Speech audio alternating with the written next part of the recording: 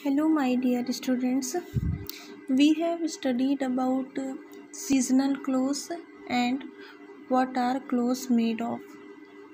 And today we will learn about clothes according to occupation.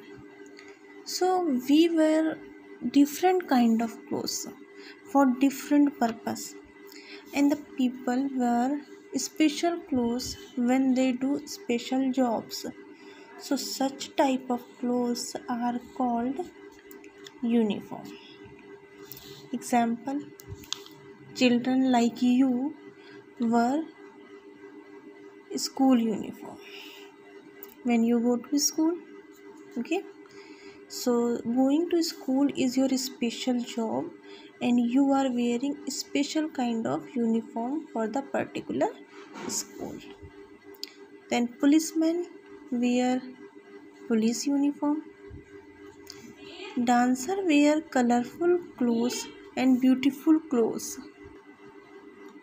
The doctor generally wears clean white cloth and apron. Nurse, you have seen that they wear white uniform. Astronaut, which go to space, they wear space suit. Diver, diver wear diving suit to keep his body safe. Lawyer, lawyer wear black coats. So many other examples are there. I have here just introduces some example, and your homework is draw any 5 special uniform and write their names. Thank you, students.